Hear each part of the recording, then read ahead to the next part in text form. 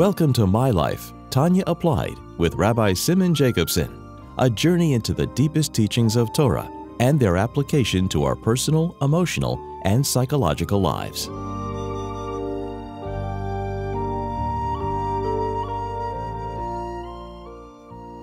A good Tavach, a good week. We continue our journey in the life-changing Sefer HaTanya. This program is made possible by Rena Lights LLC, and it is in honor and memory of Rab Yosef Halevi Weinberg Olav HaSholom, Rab Moshe Pinchas HaKohen Katz Olav HaSholom, and Rab Yael HaKohen Khan Olav HaSholom. It's also on schus and merit of Rab Zev Yecheskel HaKohen and Risha Katz Le'edech Yomim V'Shanim Tevis for many long, healthy years. So we are in the middle of chapter 8, Perek Ches of Tanya, discussing the different activities, whether it's in thought, speech, or action, that contaminate and pollute the very pure soul that each of us has within us, which includes, of course, the process of cleansing it, which, as I've explained, I wouldn't define as punishment, but rather as a form of cleansing, cleaning. And depending on the severity of the pollutant, like it is when you wash clothing, for example. If it's a very superficial stain, you can clean it by just perhaps, by like dust, you can just clean it by shaking it out. If it's something a little deeper, it needs to be washed out, chemicals, and whatever it takes to remove the toxins. But the thing we have to always remember is that the soul is always pure. Neshama shenesata b'tahirehi, as we say every morning. And that's precisely why we need to know, as we discussed at length in the previous shir, why we need to know, because every blemish, when you're dealing with something that was so pure, matters. It's not insignificant. When a person, for example, psychologically speaking, when a person who's experienced a trauma or they experienced negative things in their lives, so sometimes they get desensitized to the point where they expect things to be negative. They get used to it. So like someone will say, it's not so bad. I've already experienced worse, so to speak. The Tanya, expecting the highest standards for us, is saying no. Even anything that's somewhat of a blemish that wanders off and is not aligned with the divine purpose of your life needs to be addressed. And that's what we've been learning, the different forms of that type of behavior. We talked about, to just sum up in Perek Ches itself, he spoke about things that are permitted, like he spoke about, that when a person eats something, we're talking about something kosher, but it was eaten not l'shem shamayim, not for the sake of heaven. So because it became part of your body, part of your flesh and blood, so therefore, and that becomes immediate, so therefore, as long as it's not been elevated, it needs to be cleansed. What he called chibut hakever. What's chibut hakever? That the body needs to be cleansed from the contamination of that moment even, where something was eaten not completely purely for the divine purpose, in order to cleanse it and to purify it from the impurities, from the toxins. The next example he gave was, he spoke about Devarim B'Telim Beheter. Someone who's like an Amor, it's a person who cannot learn Torah. So what does he speak about? He speaks about things that are worthless, wasted words that don't have any value. But it's Beheter because he can't learn. But since it's Dvarim B'Telim, we're not talking about things that are not permitted. That we're going to discuss soon. So therefore, since it's already not pure holiness, and even though it's not his fault because he didn't have anything else to talk about because he doesn't learn Torah, doesn't know how to learn Torah, Sarich l'tayar nafshe mituma zu de klipa, zu aydei gilgula b'kaf hakela. So his spirit, here we're not dealing with food, which became part of the body, the flesh and blood. Here we're talking about speech. So his needs to have kaf hakela, which, as we spoke, is the sling, is the exact definition of kaf hakela we learned was this has to be flung through the hollow of a sling, which, as we discussed, was that the soul goes through a process of being shown and imagining its life, both extremes, its purity and what it's transgressed. And that is a painful experience, but that pain causes a cleansing. because it's an awareness and ultimately a repair. Okay, and that's where we're up to. Now the Alter Rebbe is going to continue now and speak about Avol l'diburim asurim. Let's continue learning inside. Now this will be talking about dvarim mutarim. Yes, wasted words, worthless discussion, dvarim b'telim, but they were not forbidden. Remember, we learned there are three categories. There's mitzvah, things you must do, that you're obligated to do. This is manifesting the divine will and divine plan in existence. That would be divrei kedusha. Person davens, person learns, v'debarta bam, speaking words of Torah, speaking words of compassion to someone. He's saying words of tefillah. Then there's dvarim that are mutarim, which goes in the category of klippas nega. So it's allowed, but it's not. It's neutral. Now you can speak about, let's say, food. You could go shopping. You could speak about matters of this material world of survival, but it could be l'shem shamayim, or it could be not for the sake of heaven. And then there needs to be some cleansing. And then there's dvarim asurim, things that are completely off limits, forbidden. That's what he's addressing. Diburim asurim, with forbidden discussions, things you're not allowed to speak about. And he gives an example, kamoi, such as litzonis v'loshen hara ukiyetze behem, mockery and slander, loshen hara, speaking negatively about somebody. Those are things that the Torah forbids.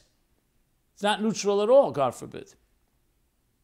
Ukiyetze behem, and similar to that, shehein b'sholosh klipos atmeis legamri. These are powered and they're empowered and energized from the three completely impure shells and husks, the ones that are off limits. And if a person enters there, he's now contaminating himself with these very negative energies. So here, cleansing it by shaking out the garment, whether we spoke about the body before, but now the soul, kafakela. Shaking out the garment is not enough. It's like if you have dust on your garment, then you can just shake it out. But if the dust has gotten deeper, and now we're talking about klippas that have the toxins that have entered, think of it like poison, not just externally and superficially, we can just shake it off. It's become part of the person because it's so toxic. So here, ein kafakela levade moyo l'tayer. Here, kafakela alone, that process of cleansing that we spoke about before, that alone is not sufficient. To cleanse and detoxify the soul from this impurity. Rather, the soul must also go down to purgatory, to Gehenna. So the Alter Rebbe now introduces Kafa Kela and Chibur Takevet is lesser known, but they are forms of cleansing. As we said, it's all part of a process of purifying. Imagine something can get dirty and you don't have a way of cleansing it. That would be far worse. So again, let's not look at it in the negative, look at it as a process of how do you clean something. When something's dirty, we have a way of cleansing it. But now everybody's more familiar with Gehenna, which is sometimes called purgatory, sometimes called hell. However you define it, what is that? So let's discuss that for a moment, because this, just as it is with the other things, it's not a physical element here. Everyone imagines it like very, very powerful fires, and the soul goes through them and gets burned and gets hurt. Yes, that's a mashal to explain, just as fire can burn something out, but fire also is a cleanser. You put things in fire, that's how you kasher an oven, till it becomes white hot, a fire. So fire is indeed, it's powerful, it can destroy, but here the intention is cleansing. But this is a far deeper cleansing. That's not like just shaking out a dirty garment, a dusty garment. Now the garment has to go through a process of real cleansing, and that's what Gehenna is. Why? Because the toxins here are far stronger. We're not talking about someone, we're not minimizing, speaking wasted words, worthless words, but they're not os vorim asurim. Remember asurim from the word asur, kosher, b'deach etzenim.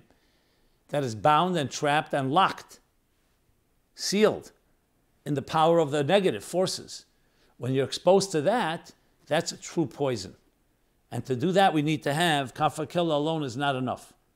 But he says, from the language, it appears clearly that kaf hakela is also needed. And the explanation is very clear. Why? Because before you clean something really, you put it through, let's say, a deep cleansing process, a deep detoxification process, first you shake it out because you want to get rid of the dust. You see this all the time.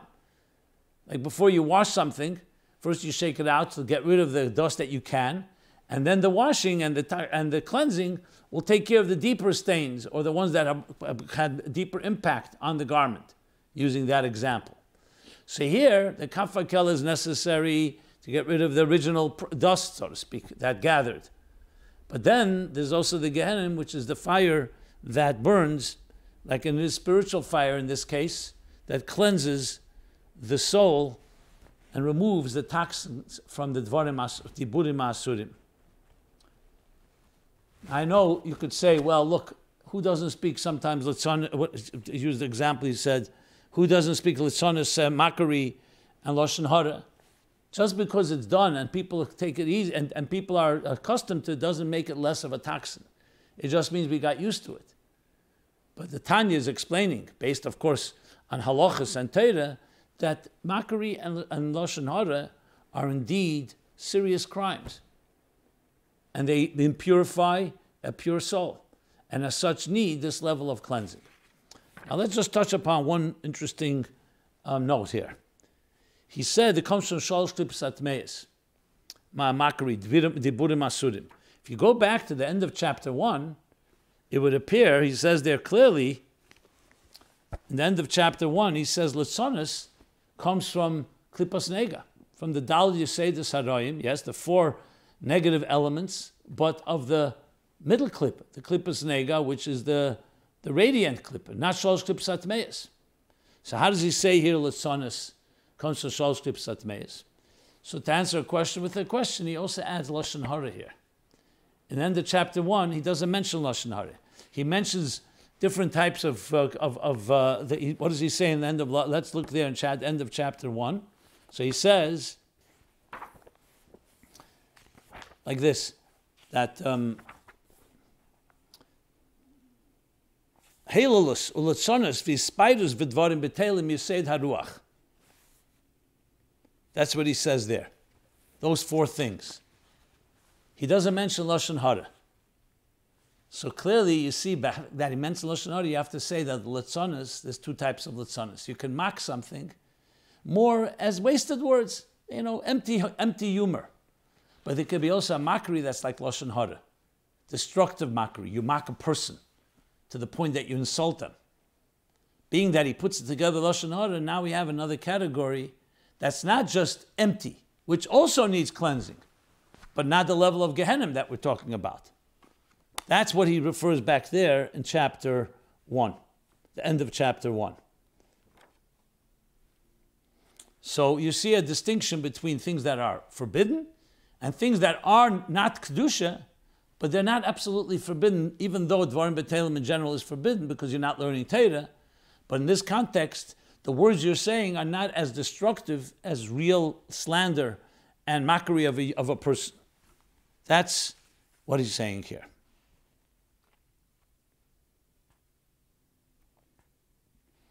Okay. So now we have established the concept of Tzichem Leted Legehenim, which creates a deeper form of cleansing. Now he's going to go and speak about yet another scenario. Remember, before he spoke about somebody who speaks Dvarim B'Telim Beheter. Like an Amoritz, he can't learn Torah. So B'Mela, he doesn't have an Isur when he talks Dvarim B'Telim because he can't learn Torah. So you can't hold him responsible to learn all the time. So therefore he's allowed to speak things that are worthless. We're not talking about things that are forbidden. But since the bottom line is that it comes from Klippos Nega, therefore there is a certain level of contamination. What about a person who could learn Torah? And he speaks Dvarim B'Telim. So there, now we're going into the category of doing something forbidden. So that's what he's going to address now. Again, the thoroughness of the Alter Rebbe, he says, V'chein Misha efshul lasik b'teira.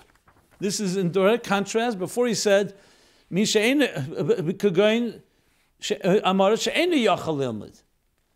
And here we're talking about she'efshul lasik b'teira. The same is true for someone who's able to immerse himself in Torah study. Ve'esik b'dvarim b'teilim, and instead immerses himself in worthless discussion.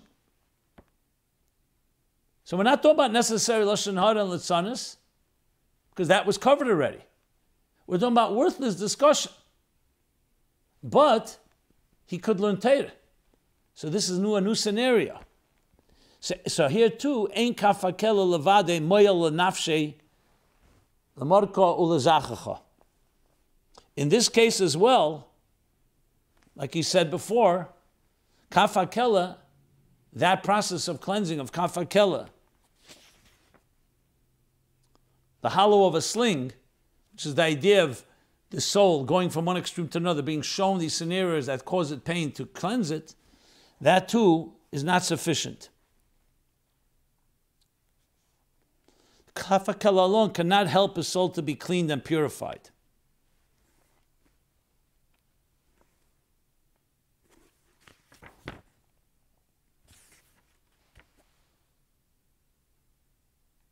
Rak einshim chamurim shamanishim al bittul teire befrotus.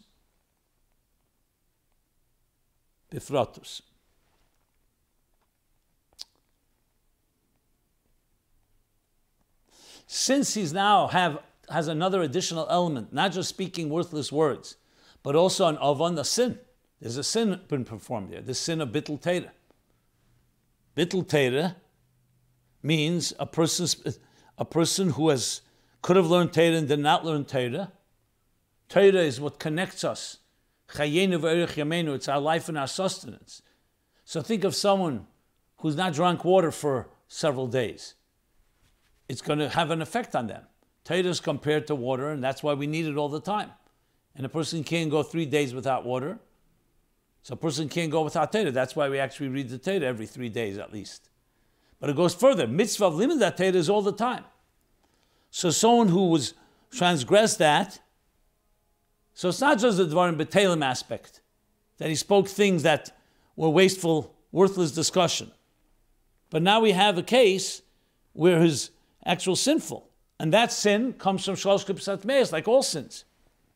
So there, to be cleansed, the soul needs not kafakel alone. You can't just shake out the dust of the soul. The soul needs specific, severe punishments for the particular sin of neglecting the Torah. So neglecting the Torah has a particular power and negative energy because you've been deprived of what we're supposed to. It's like a person who hasn't eaten or drinking for quite a while. They can't just start eating and drinking. It can have a negative impact, in this case a destructive impact, and that's why there's a requirement for severe punishments. He doesn't speak about what the punishments are, but let's not use the word punishment. I would say severe cleansing. Intense cleansing would be even a better way of putting it.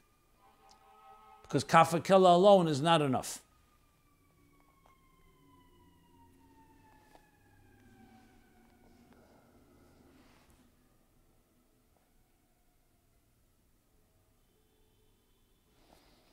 Why is the sin of bittul Torah so powerful?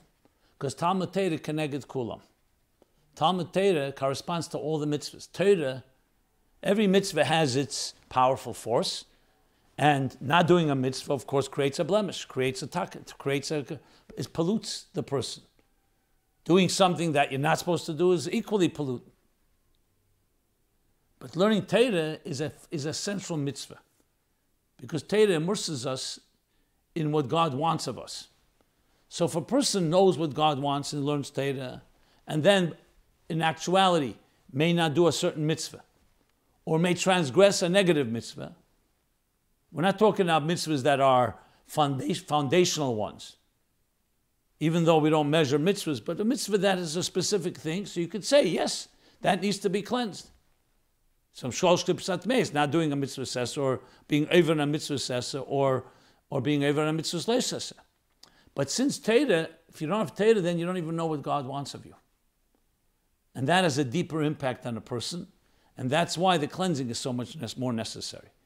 So both we understand the greatness of the mitzvah, its immersion in your very mission of life, aligning yourself with God. So every mitzvah aligns you. But Torah is the overall alignment. It's like this is the mandate. All the mitzvahs come from Torah. So the oven of bittul Torah, the sin of neglecting Torah, is a very powerful one, has deep impact. And that's why it needs, without even spelling out which, strong cleansing, intense cleansing. What he calls Einshim Chamurim. Shaminishim al bittul Torah bepratis, that are specifically tailored toward this particular sin.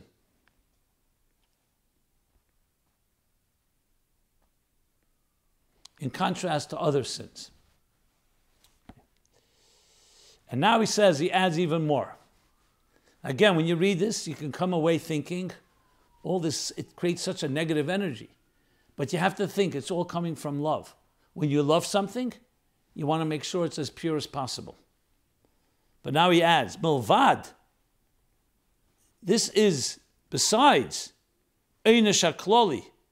We talked about the Einish HaPrati, the specific cleansing, intense cleansing necessary to counter and cleanse from this lack of being immersed in Torah. This is besides the general Einish HaKloli, the general cleansing. L'chol bittul mitzvah that is applied to every time that you neglect any positive commandment. So mitzvah's Talmud Torah is a mitzvah, but like we explained, it's a particular mitzvah that's more powerful and has a unique power, and therefore it has particular cleansing, necessary cleansing. But that's besides, that Alter Rebbe doesn't want to leave out the fact, it also goes into the category of all mitzvahs being neglected, God forbid. A general einish for the bittul of any mitzvah sesa, for any positive mitzvah. Machmas atzlus. Due to neglect, idle neglect. Atzlus is laziness. So though this applies to every mitzvah, but a Torah too. So in other words, in addition to the fact that that the person who has not learned Torah and was over in the oven, was able to learn, did not learn. Anamar has not the capacity, so you can't hold him responsible. And yet, he also needs the cleansing because of the Dvarim B'Teilim, even Beheta that he said. But here, he could have learned Torah. He could have drank the water. He could have fed himself and nourished himself with the divine wisdom and the divine plan and the mission. And he did not. So in addition to the specific cleansing that requires, is also the general cleansing of neglecting a mitzvah sesa. And what is that cleansing? Yet another level of cleansing the Alter Rebbe is bringing here. So we learned about Chibut HaKever, we learned Kaf HaKela, we learned Gehenim, we learned now Einshim Chemurim without spelling it out. And now, what is the general cleansing? Due to idleness, due to laziness, a person didn't learn Torah because he was lazy. That is the Gehenim Shel Shelek K'mavur B'mokem Acher. That cleansing is through a Gehenim, a purgatory of snow, as explained elsewhere, and that's particularly to give the Maramokim, it's Rab Chaim Vital Lukut Torah L'Arizal that Rab Chaim Vital composed, the portion of Shmois. He speaks about Gehenim Shel Shelek and Gehenim Shel Eish. So let's explain what that is. So now the Alter Rebbe is introducing the two types of purgatory. One of snow and one of fire. Again, we have to always make sure not to anthropomorphize these concepts, because we're not talking about physical items, we're talking about physical expressions, because Dibra Torah B'Loshen B'nei Adam, the Torah speaks in a language that we can all relate to. So what's the difference between fire and snow? They're opposites. Snow is very cold, fire is very hot. So they correspond because every form of cleansing has to be the cleansing according to what was toxified. Every toxin needs a cleansing of that toxin. If you're going to apply a certain type of detoxification to a toxin that doesn't respond to it, you won't accomplish the job. So there are sins, there are transgressions, or we'll call them displacements, when we get disaligned and therefore toxified through sins of passion that come from heat, from passion, from desire, from a sin of passion. That's a fiery energy. Eish. So what's the tikkun for that? The tikkun for that is a purgatory of Eish. What does that mean spiritually? Spiritually means that you're immersed in something that burns out that passion. In order to transform it, that you should be able to have passion toward good things, passion toward godliness, passion toward love of God, passion toward learning Torah. Then there are sins that come from a certain aloofness, from indifference, apathy, coldness. Person is in a state that's not coming from warmth, desire, lust, and passion, but rather it's coolness and indifference. He's cool. So how do you detoxify coolness? Through shelag. Through immersing that soul in a coolness that cools off the coolness toward Kedusha and allows him to cleanse, to be open then to experience and be cleansed and experience the divine yet again.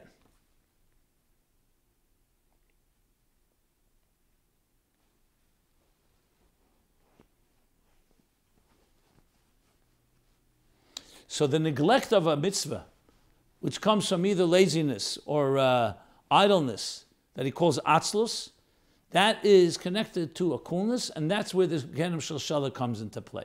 The Alter Rebbe doesn't mention Gehenim Shel Eish. He did mention Gehenim in general before, when he talked about removing the impurities that come from Diburim Asurim, which is mockery or Lashon Hara.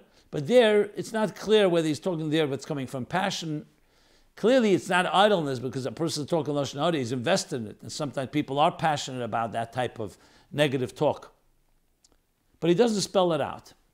Here he does spell it out. So again, you see a certain thoroughness. Not to say this is an encyclopedia of every form of cleansing, but it definitely has covered quite a few levels here. Chibut HaKever, Kaf HaKela, speaking about Gehenim, now Gehenim Shel Shelag. In addition to the Einshim Chamurim. So now, we see that actually, in the cleansing process of someone who could learn Torah and doesn't learn Torah, there are three things. There's the Kaf HaKela, that comes over, when a person rather spoke about wasteful words, and could have learned Torah and didn't learn Torah, so there's the Kaf HaKela to clean out and shake out the dust from the Dvarim B'Telim. There's the Einshim Chamurim that are specific to the neglect of learning Torah, of not learning Torah, and there's the Gehenim of Shelag, the Einish Kloli, the general cleansing for laziness and for idleness. And that's what the Alter Rebbe says. And here we will stop. And again, let's keep the focus. This is all about how beautiful a person is. When you have a child that you love, you make sure that every piece of dust, every blemish, every toxin is, first of all, you try to prevent it, but if it does get stuck, you do everything possible to clean it, to bathe, to cleanse.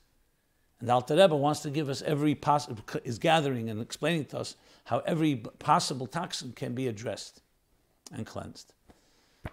So we should only know of the positive and come to a point of Ruach Hatuma Ave Min Ha'aretz, as we learned earlier, that all toxins and all impurities will be removed from this world with the Gula Mitis Vashlema. You can go to TanyaApplied.com and find all the previous classes, as well as a forum where you can submit any question. Good Tavach. This has been My Life Tanya Applied with Rabbi Simon Jacobson. Please join us again next week. Visit ChasidusApplied.com for archived classes and more resources.